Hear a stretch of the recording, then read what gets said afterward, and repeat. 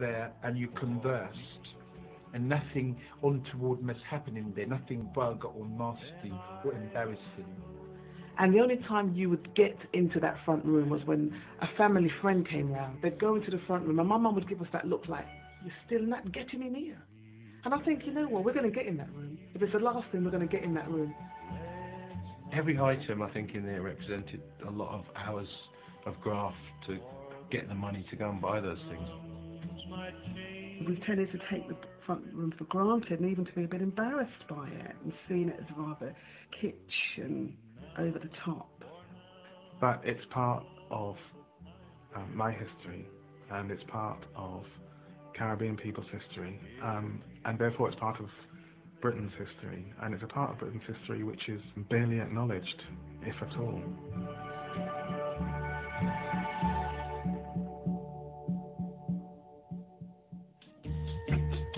So what were these things you simply couldn't be without?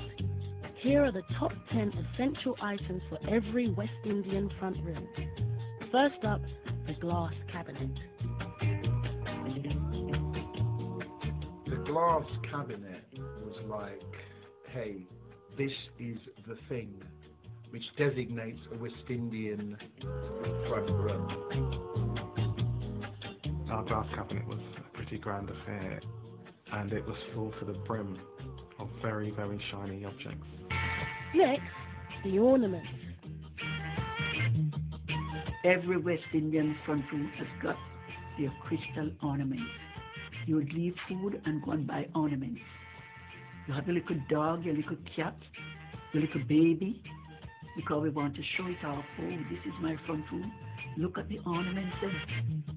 For some women, it got a bit out of control. My mum would be very disappointed if you messed up her front room. I mean, you could have thousands of ornaments, and if you moved one, she would notice which one it was. The drinks trolley or corner bar. The drinks trolley seemed to be very much for show. And they could get very ornate, gold trimming, chrome, glass. And there'd be all these miniatures of different spirits. Baby Sham or Cherry D. And sweet wine sherry, I think. This was really a male domain, the corner bar, because it was usually the men that drank. And this is also for the guests coming up, the man of the house could show off. Next up, the radiogram. The radiogram was essential, wasn't it? The radiogram was something that if you didn't have it in your front room, you weren't anybody at all.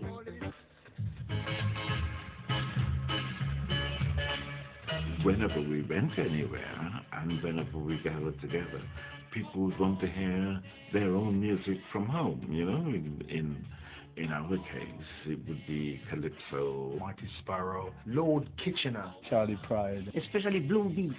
Because the music was something that connected people to a sense of their original selves. And then we have the paraffin heater.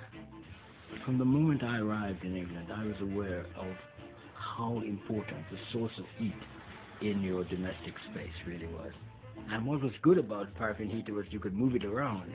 So you could move it to those areas of the room that had chilled out. And it was awful. It smelled terrible, and it was messy and dirty. You would know at school which kids still had to use paraffin, and you would make jokes of it because you could smell it through their clothes. But let's not forget the wallpaper. On the walls, there were wallpaper with patterns. Green and orange and yellow, really bright, I guess tropical colours you'd say. Bit of orange here, blue carpet, brown sofas with orange cushions, with red for muchness. The aesthetic purpose is to get as much colour and life and movement into this room as possible. I think the kind of the patterns of flowers reflect the kind of tropics back home, the vegetation of it. And then there are the things on the wall.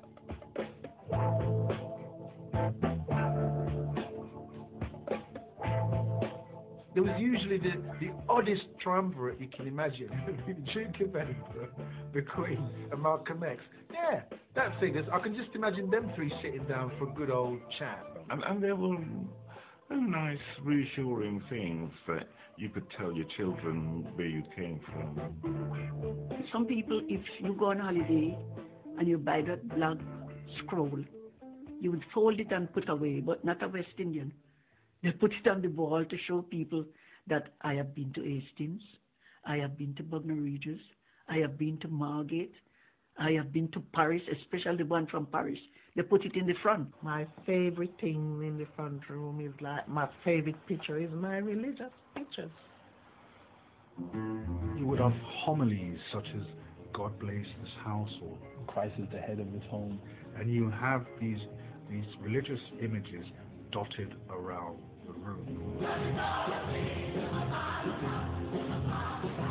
You definitely would see in the front room where Bibles would be open, hymn books would be open, prayer would be said. Religion was very important for many West Indian families because it was a kind of set of value, a moral code that we held on to. Of course, there's always the family photos. In the decade that runs from the middle of the 50s to the middle of the 60s, West Indians breathed life into English high street photography. These immigrants had come here, right? Nobody knew them. They could reinvent themselves. And so many immigrants went into high street studios, such as Harry Jacobs in Brixton, and had their photos taken dressed up in their Sunday best with these backgrounds, such as picking up a phone that was not connected to anything, or having a kind of classical Greek column somewhere in the photo. People would be in every week having their photograph taken to send back to their relatives. They wanted to say to their family and friends back home, I've arrived, I'm succeeded, I'm getting on, their social mobility. And where would we be without the crochet?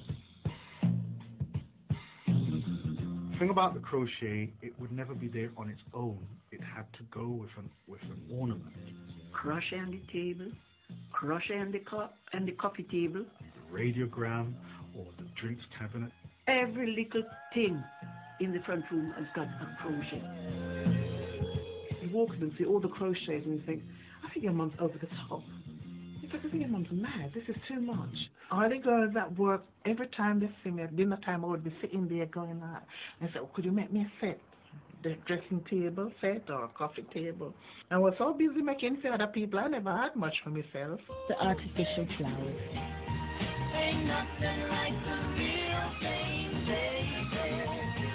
In the Caribbean, there were flowers everywhere. People tended not to cut them and put them in the house.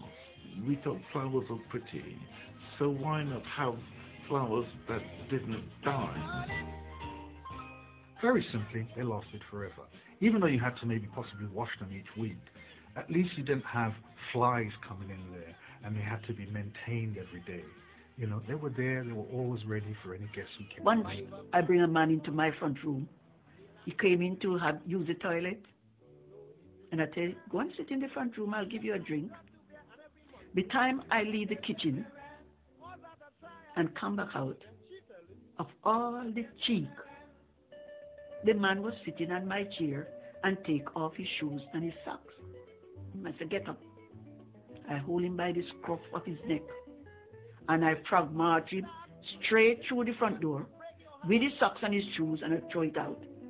And I said to him, not in my front room.